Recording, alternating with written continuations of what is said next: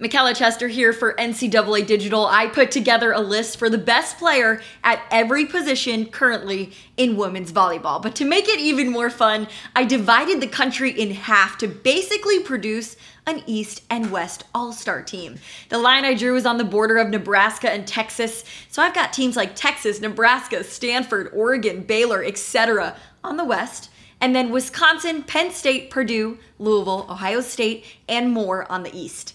3 hitters, 2 middles, a setter, and a libero for each. Let's do it. On the West, I've got Logan Eggleston as my first hitter. Pretty obvious. She will be in Player of the Year conversations. She leads the best team in the nation at Texas, one that played a really tough non-conference schedule, and still, you should see her stats. She averages 4.71 kills per set and 5.53 points per set, which is also in the top 10 nationally. She also has 18 aces on the season. Next, Stanford's Kendall Kipp. I looked at overall numbers here, not just kills. Kipp averages over 5 points per set and 4.07 kills per set. She's also a lethal server with 24 service aces so far on the season. Her numbers were close with some other players, but this is a hitter on a strong Cardinal team and one with national title experience. For my last one, Skylar Fields at USC. You cannot dispute her talent.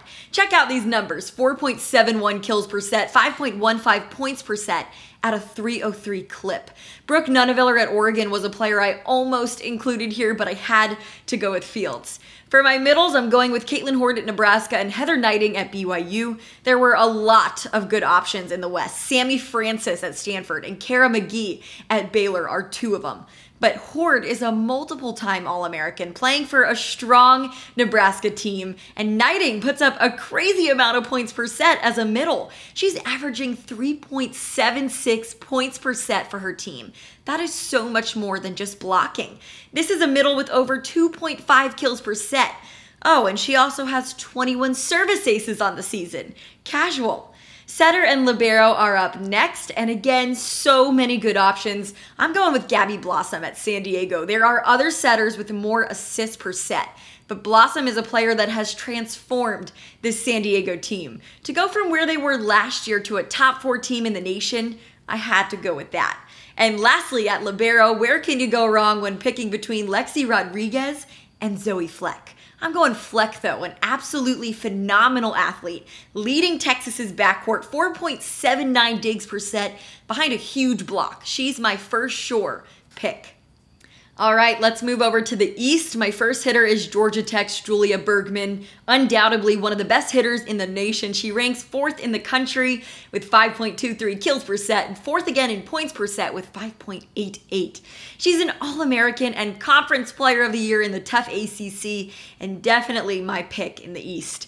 I've got a freshman phenom as one of my hitters with Eva Hudson. She's posting insane numbers, 5.06 kills per set at an incredibly high 339 hitting percentage. She's averaged 5.66 points per set and is the X factor for Purdue this season. For my last hitter, I'm going with McKenna Melville at UCF, the active kills leader in the NCAA. She's up to a career total 2,227 kills. This year, she's leading the NCAA in points per set with 6.15, and she's 2nd in the nation with 5.51 kills per set. Players like Taylor Landfair and Claire Chaussee were in consideration for me, but I had to go with those 3.